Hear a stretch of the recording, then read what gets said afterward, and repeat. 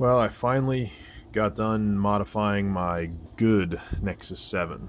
This is the complete, ready to go.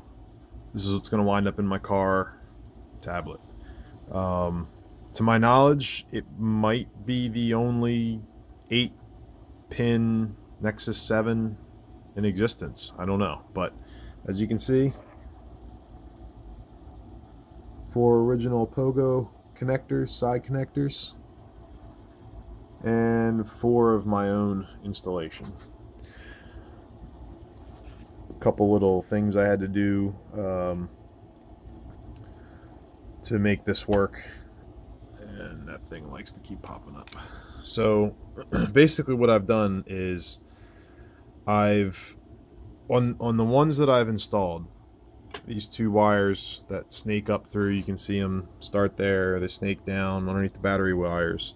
Those are from my remote switch. So just like I showed in my other video, my power switch still works, and I will have an external switch once this is slid into the dock to operate my screen, restart the tablet, whatever I got to do, really.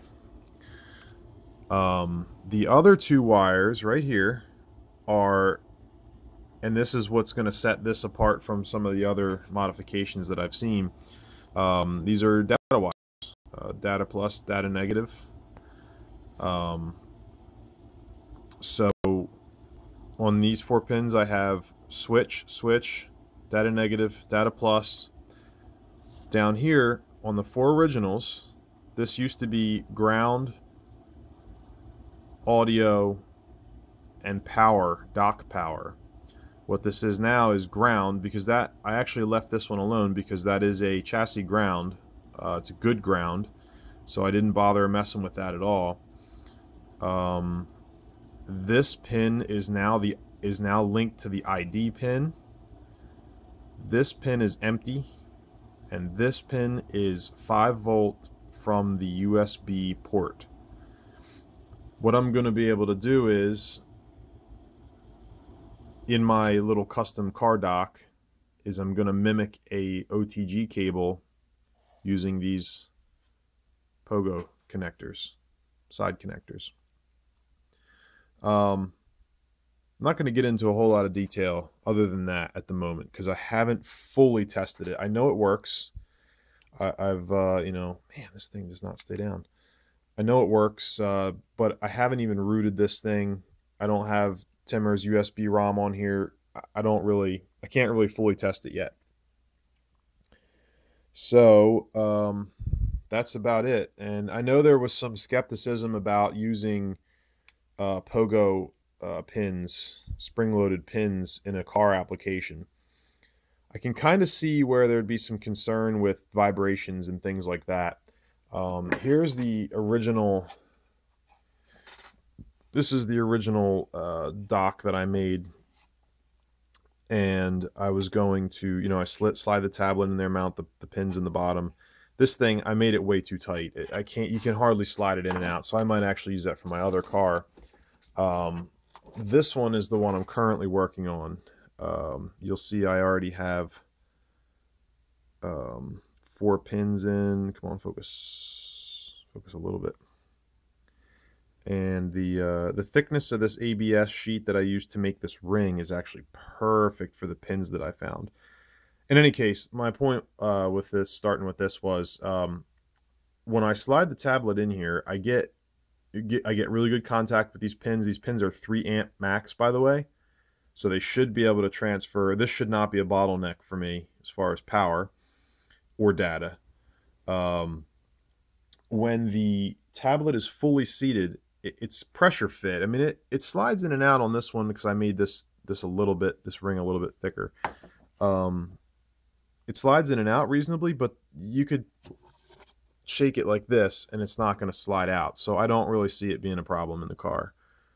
Now that I have my custom pins drilled, which, by the way, I think I did a much better job this time. There's the originals, and if you come down, there's mine. Tried to put a little bit of chamfer on the holes. Come on, just focus. Tried to put a little bit of chamfer on the holes, but because this is painted silver, I didn't want to make the holes stand out, so I just kind of I put a little bit and left it. How I was able to drill those holes, I guess I can clue you in on that. I actually made a drill guide, and I have no idea where that is at the moment. Yeah, I'm not sure where I stuck that, but basically I made it out of 1/4-inch square like key stock material for like a keyway. And oh, here it is. And I precision drilled those holes at the size and spacing that I wanted. And then you know, I just double-sided taped this down, got this positioned where I wanted it, and then just used my pin vise with appropriate size drill bits to drill my holes. Same way I did it with the dock there. I just used this. This made all the difference in the world because I was able to keep them straight, and they're going to line up really nice. So now that I have these holes, and now that I'm done all my soldering, I might put a dab of hot glue or something to hold that wire. Doesn't matter. The cover fits so tight on the back it won't move. Now that I have those holes, I'm going to be able to drill the second set of holes in my new rig here and finish putting that together, because I have the front piece to glue on, which I realized that was my mistake with this one, is I really had no way of accurately locating the holes once I closed it in. So I'm going to drill my holes, insert my pins, and then this thing, and then I'm going to wire up the bottom.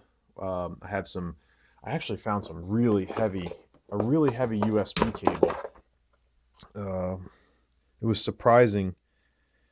The power wires are, oh, bear with me, 20 gauge. So previously, the biggest I found was 28, 26. So 28 on the data, 26 on the power.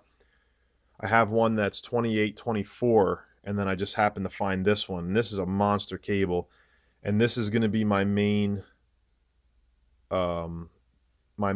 like power cable. I'm not 100% sure how I'm gonna do the Y connection. I might just make another, basically make my Y connection there. But since I'm kind of wiring everything, I might just wire the hub straight into that versus putting another USB port. But anyway, that thing, I'm going to cut the one end off of that and wire it directly to this dock, per se. So that's going to be kind of my wiring. So that's where I'm at. The next major step is to try to route this thing and get it to match. It's been a couple months since I messed with the routing and the ADB and all that crap, so I'm not sure if I'm gonna remember all that, but it's time to definitely get serious about mounting next. So we'll I'll give you a little sneak peek here at my bezel, how my bezel looks right now. You can see that filler panel, and I'll show you what that's all about, and probably in an upcoming video. It's looking fairly, like a little bubble there. It's looking fairly reasonable. I think it's going to work. So today I had this crazy, I was just kind of driving home and I was like, you know what, I'm just going to mount this thing in that bezel and not take it out. But I'm in too deep now. I got all this set up. I got a nice dock made. So I'm going to forge on. Thanks for watching.